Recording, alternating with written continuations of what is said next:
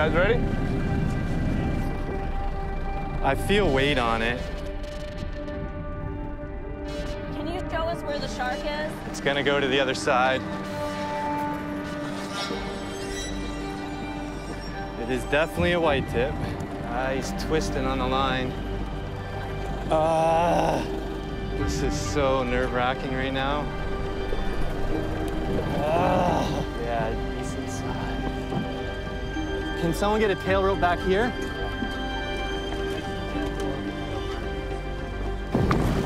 Oh. Okay, can we slide him up a little bit? I'm gonna go right in, right in. Ready? 1, 2, 3.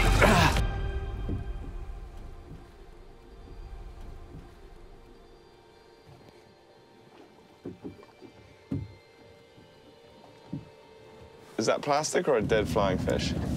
So now we're in Haiti. It's plastic. The excitement's building. I'm so pumped to see a juvenile white tip.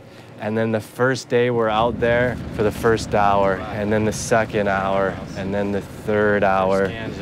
Come on, shark. And then by hour number 6, zilch. It's my least favorite thing to catch. Disappointment kind of sets in. You start having a little bit of doubt creep into your mind. I guess we're not very good at this. It's always sad when you're throwing in a lot of effort and not coming up with anything, because waiting can be frustrating.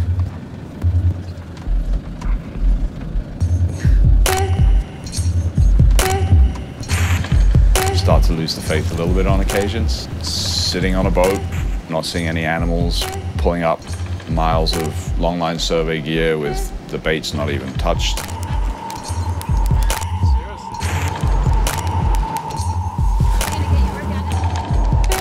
I don't think I've ever been this consistently bad at fishing. We almost feel like we're in year number 1 of the project again. What happened? We all still talk about that first year, like, you know, like it was the good old days, so. It was just a bunch of friends who we'd heard these rumors about these oceanic whitetips being in Cat Island, and we all chipped in our own money and found a cooler of bait. The original question was very simple, was, are they here? And if they are here, where do they go? I remember Ed and I kind of looked at each other and were like, are these sharks just fat? Or could they be pregnant? Like, we didn't want to say it, not that they would have hurt us, but. So the second year, we added a member to our team that was running an ultrasound now. We learned that between about 75 to 80% of the females that we're seeing are pregnant. So then that raises questions. If you want to conserve a species that's moving such huge distances regularly, you need to find out not only where they're spending the majority of their time, but also areas where they're delivering their pups. And in 2018, we got some information that they're seeing juvenile white tips in Haiti.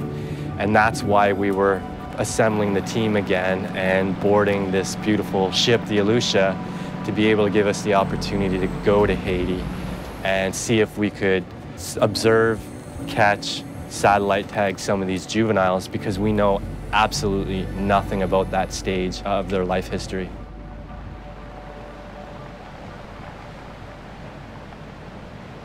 But it kind of sets in, this might not be the same situation we have in Cat Island.